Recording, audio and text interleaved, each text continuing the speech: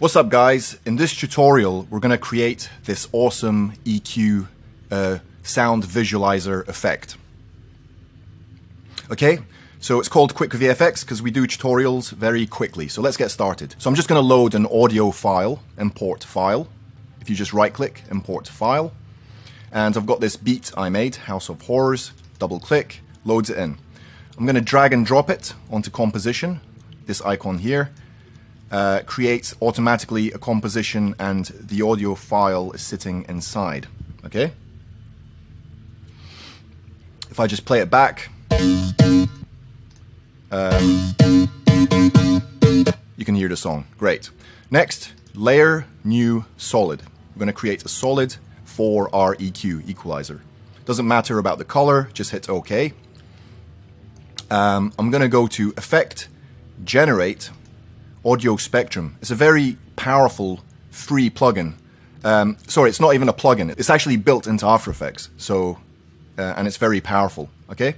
So as you can see, we have these dots. Now, first, we're going to make the thickness a little bit more so you can see it. Okay. And I'm going to link my audio file now. So audio layer, click here and choose the waveform, House of Horrors. Okay. And we can see it moving. So I'm just going to preview a little bit. As you can see, it's already reacting to the sound. That's great. Now, one problem, I need this to be edge to edge. So where it says start point, I'm going to put a 0 at the beginning. So now it snaps to the left edge. And end point, I'm going to make this 1920 because it's full HD, and that snaps it to the right side. Okay, great. Now, next, I'm just going to minimize this. I'm going to go to Effect, Distort, Polar Coordinates. Okay? I'm going to set it to rect to polar. Okay? And I'm going to turn it up all the way to 100. And that basically twists, bends the line into a circle. So if I just preview, nice. I'm just going to scale it up a bit. So literally, I'm just going to hit S on my solid, brings up scale, and I'm just going to increase it. Okay, let's have a look. Let me just preview a small portion. So I'm just going to use B and N, cache before playback, so it just kind of renders the whole thing.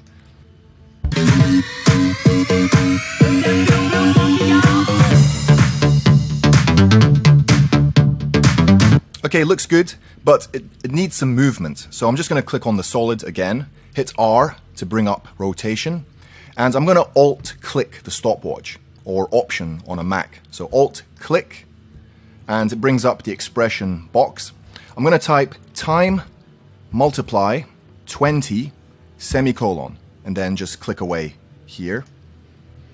And that's going to add some automatic rotation to the circle. So if we just play it back, yeah, looks much nicer.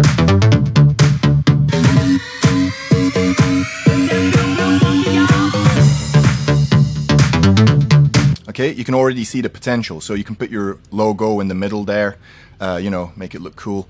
If I just go back to Audio Spectrum, open it up, we have display options. So this is digital. Now, first I'm just going to increase the peak. So if you go to maximum height, you can actually make these lines even longer. And I'm just doing it for visual purposes, but it's there. Frequency bands is a number of little dots in the circle.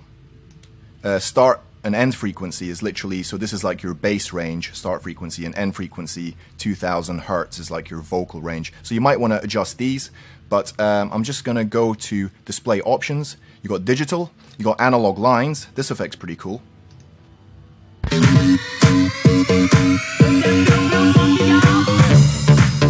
So that's pretty cool. If we just go to side A and B, side options. So side A, the effect goes inwards, if you just have a look. And side B, the effect goes outwards from the circle. So I quite like this effect. It looks a bit more like a speaker because the sound's kind of like emanating outwards from the circle, which is like in line with a real speaker. So I'm just going to keep it on this effect.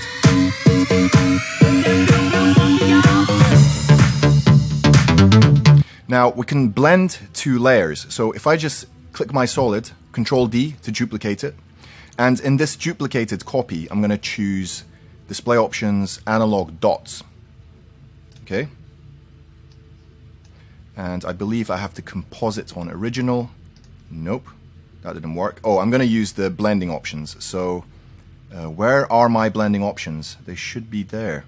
If I just click, yeah, they disappeared. So if you just click down here, this tiny little icon in the middle, it's like a circle and a square. It brings up the blending modes. So I can just add this, do an add operation. So the two, you should be able to see, if I just increase maximum, maximum height to bring the second layer, bring these dots out a little bit more. If I just play this back, and in fact, my second layer, which has the dot effect, analog dots, I'm going to make this one go inwards. Something like that, okay? So as you can see, it's quite powerful. I can duplicate the layer and use an add mode to basically like blend the two layers.